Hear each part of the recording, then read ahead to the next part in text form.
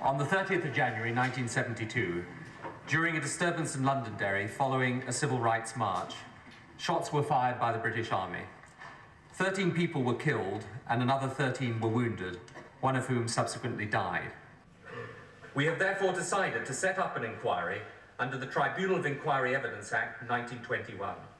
As the families of the murdered in 1972 has been fighting a long battle for the new inquiry, and now that the new inquiry is going ahead, we just know we're glad to see it's happening.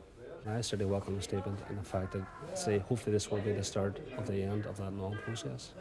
And I mean, I myself witnessed Bloody Sunday. I was 7 years of age, and I remember some of the very vivid details of that particular day.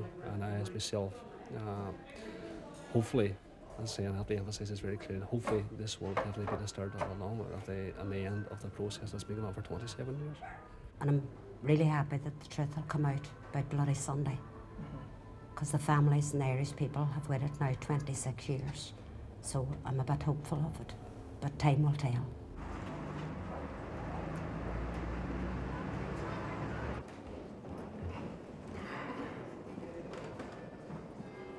John Kelly, the chair to my left here. The historic nature of today's developments are not lost on the relatives. As we have done since the tragic and traumatising events on our streets 26 years ago, we will be guided by our enduring commitment to truth and justice. We hope that the historic potential of today's developments will be fulfilled and we can finally heal the wounds left by Bloody Sunday.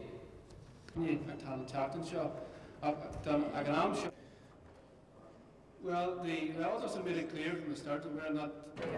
I think it's been a stunning victory for the relatives, for the people of Derry, in their long and hard quest for justice and for the truth.